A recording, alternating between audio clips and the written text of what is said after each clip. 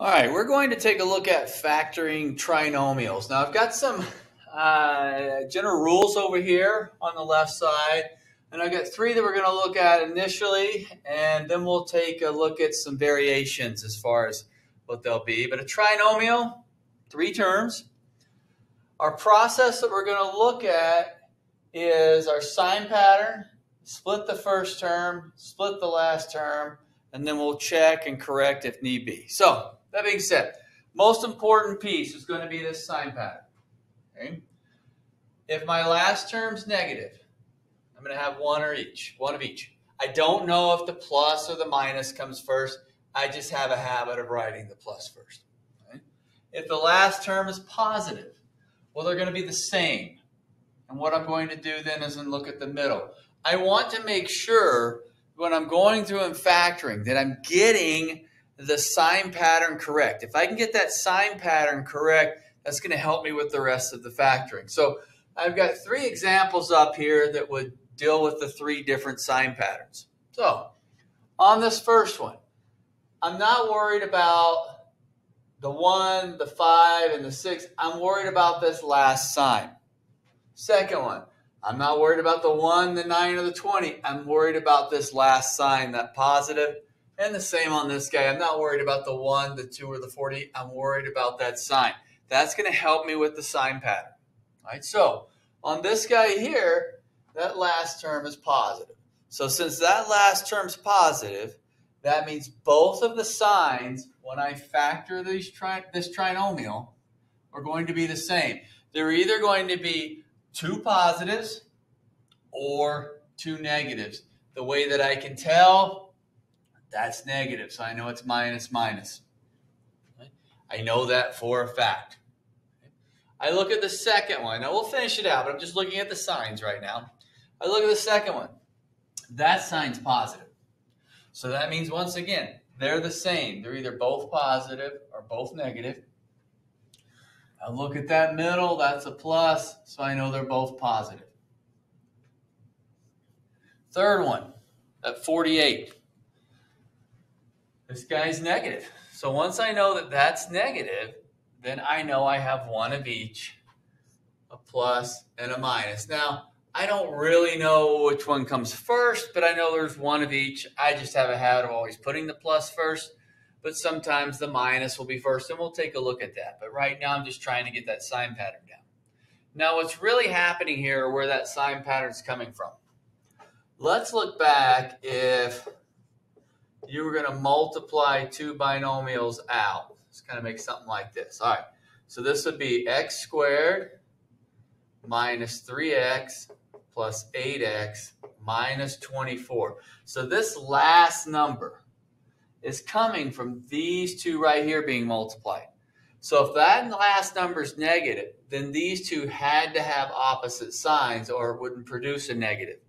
It wouldn't matter if it had a minus here and a plus there. That last number is creating that. All right, so that last number is creating that piece. Now that last number, if both of these were positive, then you get a positive 24. If both of these were negative, you get a positive 24. So that's what I mean by if this is a positive at the end, that means these two signs had to be the same. That middle number is going to tell us which one. If they're opposite signs, one positive, one negative, that's what's going to create that negative there. There's where I'm kind of developing that sign pattern, looking at that last value, okay, whether it's positive or negative. So get that down. Now, split the first term. So I'm looking at the first term, x squared. Well, that would have to be x and x, because x times x, x squared. xx. xx, again, x times x, x squared. That's where that's coming from. So splitting the first term should be the quickest part. Now I'm going to split the last term, check and correct. So let's look at this last term. I'm thinking of factors. I've got to think of values that multiply to give me 6. Well, that would be a 1 and a 6 or a 2 and a 3. And this is where I've just got to try some things, you know. Hey, I'm going to guess 2 and 3. It's either 2 and 3 or 1 and 6. I'm trying something here. Right? I check. There's my outside, negative 3x. There's my inside, negative 2x. Hey, negative 3 and negative 2, that's negative 5. I'm good. I've got this thing factored. 20. I have choices of 1 and 20, 2 and 10, 4 and 5. Okay. Well, let's say I go with 2 and 10. Right. Well, if I check the outside, I get 10. Inside 2. Hey, 10 and 2 is 12. That's not 9. So my choice was wrong. Now I'll go to 4 and 5. Hey, 5x, 4x, that's going to give me that 9x. The point is, you know, when you look at this, we've got to try some values. We're going to be wrong some of the time. So when I go through and get that value, I know it's going to be a 9 there for that piece. The 48 on the last one. Two numbers that give me 48, 6 and 8. Okay. Well, I'll go an 8 here and a 6 here. So negative 6, negative 8, or excuse me, positive 8. Negative 6, positive 8, positive 2. Hey, I've got what I wanted. I've got that positive 2. It looks good. Okay. How did I know that 8 went in the first slot? I don't. I'm just trying something. I'm trying to figure out where to put it. If I'm willing to try, then I'm also willing to be incorrect sometimes. And then when I'm going through, I can make the changes necessary. So for example, let's say, so my answer would be x plus 8, x minus 6. Let's say, hey, factors are 6 and 8, and I put the 6 first. Well, let me check this. Negative 8, positive 6. Well, negative 8 plus 6 is negative 2. Well, wait, that's not what I wanted. I wanted a positive 2. Well, if I get the exact opposite of what I want, I'm also pretty happy. I wanted a 2. This gives me a negative 2. What that's going to tell me is just flip the signs.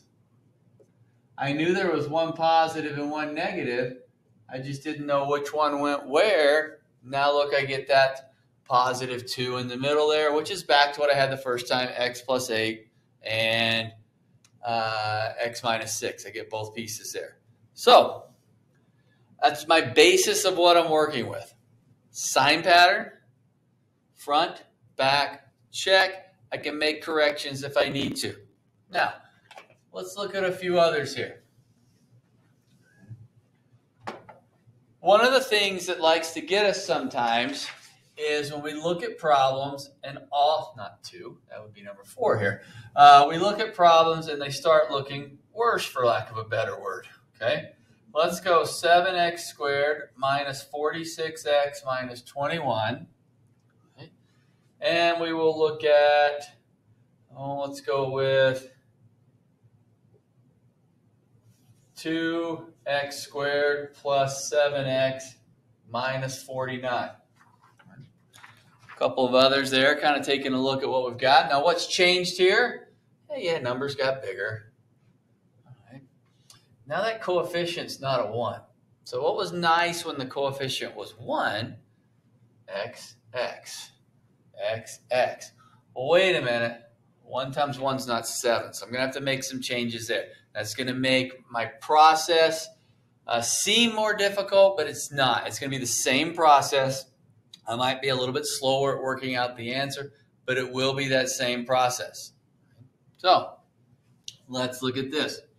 Sign pattern first. That's negative. Hey, we got 1 positive, 1 negative. Always that sign pattern. I look at the front. I'm going to split that front. 7 is 7 times 1. So 7x, x. A lot of times I get asked, well, why'd you put the 7 in the first one and the 1 in the second one? Why didn't you put the 1 here and the 7 here? Because I felt like putting it there. It's simple as that. I'm trying something.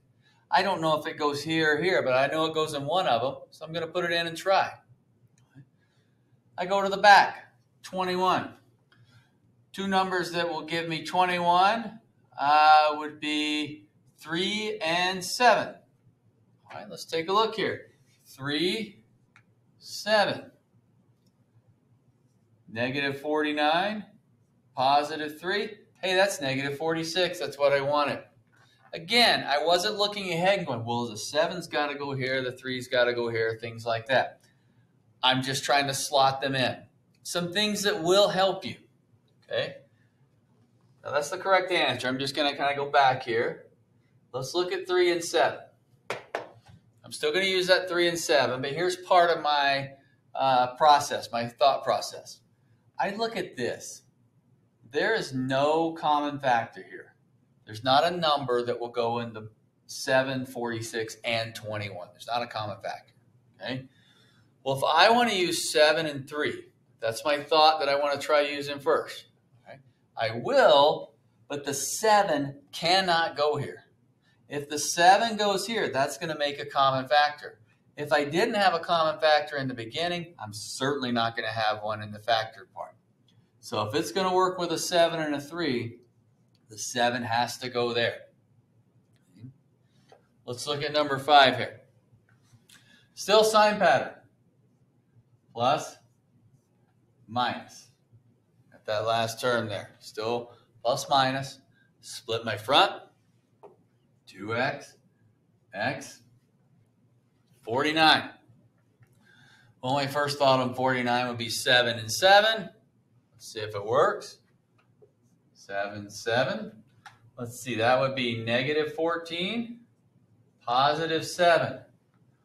Okay, negative 14, positive 7. Well, wait a minute, that gives me a negative 7.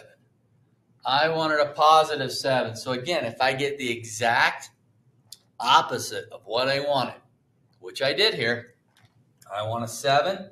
I've got negative 7 when it multiplies out. Switch my signs. And then that would give me a positive 14 and a negative 7. All right, let's go with 2x squared minus 21x plus 10. Trying to get some different looks here. Okay. More looks we get, the better it will be. But notice we're still going to follow the same process. Sign pattern. And I look at that. It's got to be negative, negative. That last term's positive. That means they're the same. I look at the middle. I got to have negative, negative.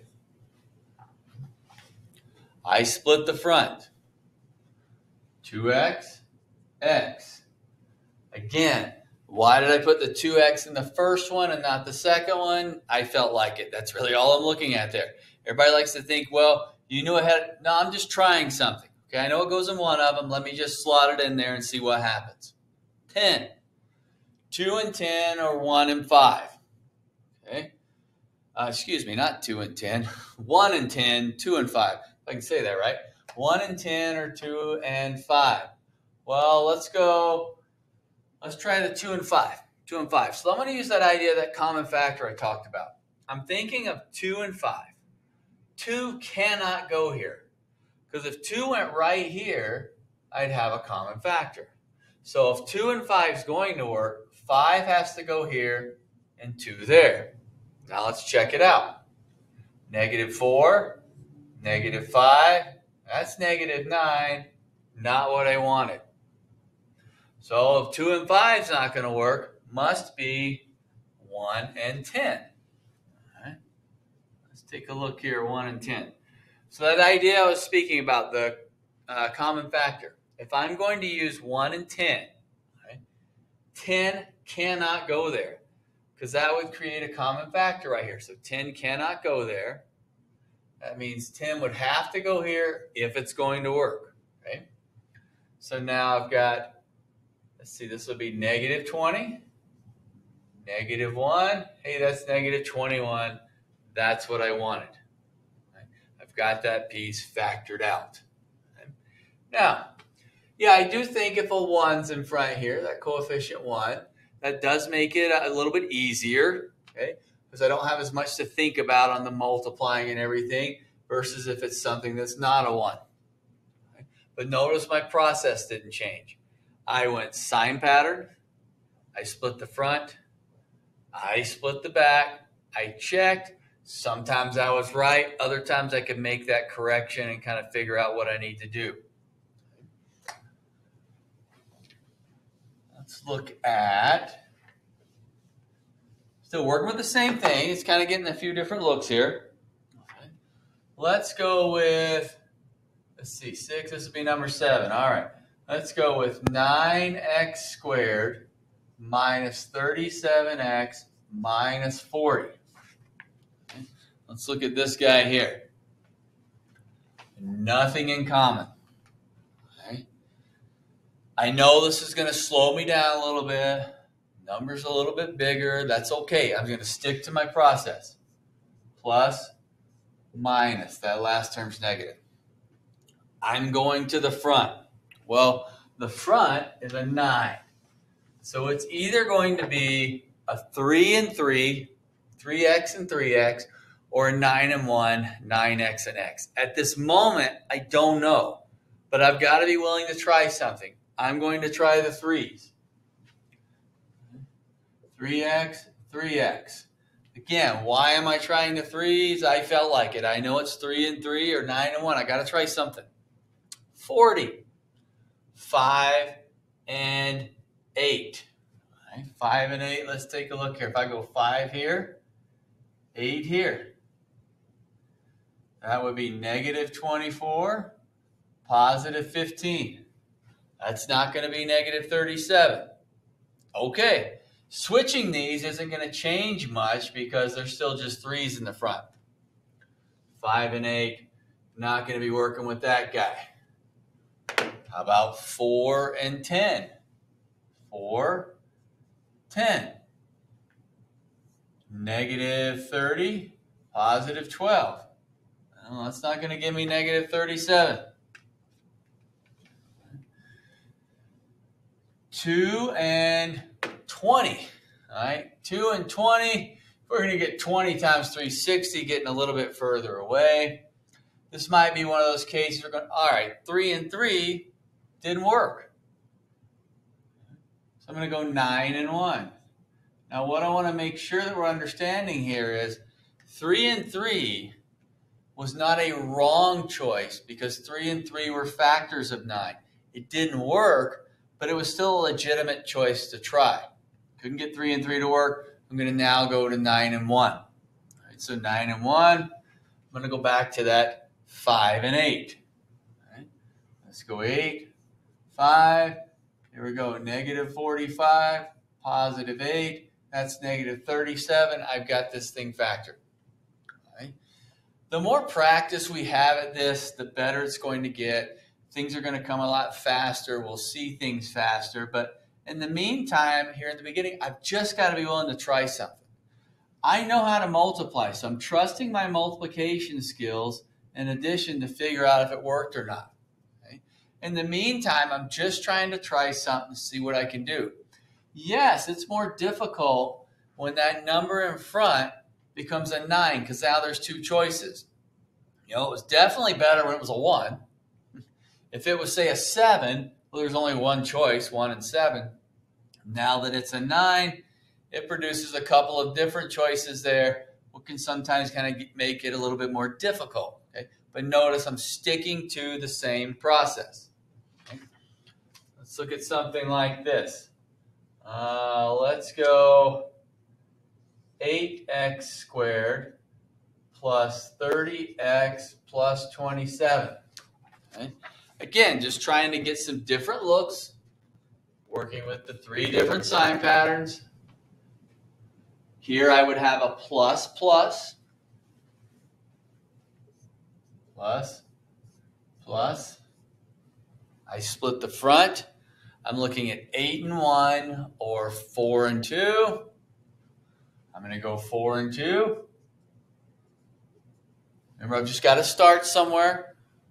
27, 9 and 3 or 1 and 27. 1 and 27 seems kind of large with a 27 in there trying to get to a 30. So I'm going to go with the 9 and 3. 9, 3. There's a 12. There's an 18. That's 30. I've got this thing factored. Right? So sometimes I get it the first try. Other times I don't. What I want to make sure of is I'm not quitting on the problem. This is really working our number sense and kind of dealing with these values. I don't want to quit just because the values I put in didn't work. Okay? We've got to be willing to try some different things. It does get a little bit easier and a lot quicker the more we do.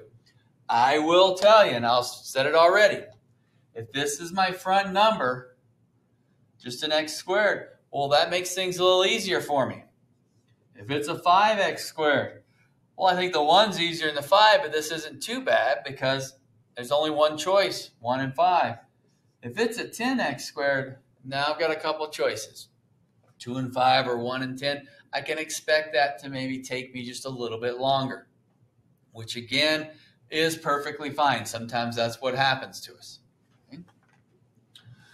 The other thing we run into with these trinomials is sometimes we will have a common factor. So let's get something like this, 3x cubed plus 12x squared minus 36x. We always want to look for common factors first. So when I look at a problem like that, 3x cubed plus 12x squared minus 36x, I know there is a 3x in common. What I want to do is go ahead and just get that out of there. Okay? So if I have a 3x in common, see, that'll leave me x squared. That'll leave me 4x in the middle. And that'll leave me minus 12 on the back end when I take out that 3x. Now I see that trinomial. I'm factoring my trinomial. 3x. Just kind of leave that guy sitting out in front. My sign pattern. Plus, minus. I'm looking right at that 12 for my sign pattern. Split the front. Notice I have not changed the process. Split the back. 1 and 12, 2 and 6, 3 and 4. I'll go 2, 6. Check. Negative 6, positive 2. Negative 6 and positive 2. All right, that's negative 4. Not quite what I wanted. I wanted a positive 4. Switch the signs. There's our process that we're working with. Okay. I've got a common factor there. Did not affect the process I was working with. Let's look at another one here with a common factor. Let's go negative 36x squared plus 21x minus 3. Okay. I see a common factor of 3. 3 goes into 36, 21, and 3. But I don't ever want to leave with a negative. So if I see a negative up front, not only am I going to take out the 3, I'm going to actually take out the negative 2. Or negative also, I should say. Right. That would leave me 12x squared minus 7x plus 1. I'm going to take out that negative 3. The reason I want to start with a positive right here is because that is what this sign pattern is based on. That front number being positive now lets me look at the back. When I look at this last term, that positive, that's going to give me my sign pattern. The positive 1 means they're the same. I look at the middle, that negative 7, so they're both negative. Split the front, I'm going to split the 12, and then I'm going to split the back and check. This would be one of those cases where I would actually do the back first. Most of the time, we do split the front first. But I wanted to kind of get this one up here. The reason I would split the back first here, there's only one choice. 1 times 1's 1. There's not any other choices there. 12, I've got 1 and 12, 2 and 6, 3 and 4. I might as well just go ahead and slot in the back and get it out of my way. It's not really saving me any work, but it just kind of gets that piece out of the way for me. Now that 12, I'll go 3x, 4x.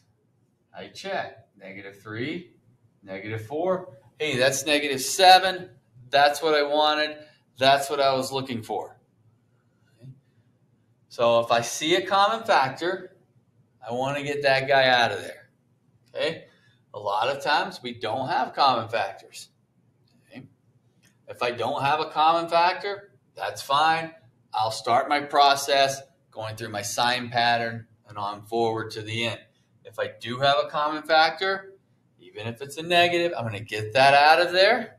Once that's factored out, here's my trinomials I'm working with, and back to that sign pattern. I need to understand that if this front number has multiple choices for factors to use, it might slow me down a little bit. It's not going to change my process. I'm still going to focus on, after that common factor, sign pattern. Then I'm going to split this first term. Then I'm going to split the last. And then this guy becomes really important. I'm going to check. Notice each one of these, I checked those outside and inside terms to make sure I was getting the middle. There was quite a few of them that I had to make corrections on. It didn't give me the right value to start with. That's okay. If I get it laid out, I can make those corrections. One of the worst things we could ever do when it comes to factoring these trinomials is just to sit back and stare at it. Staring at it's not going to do anything.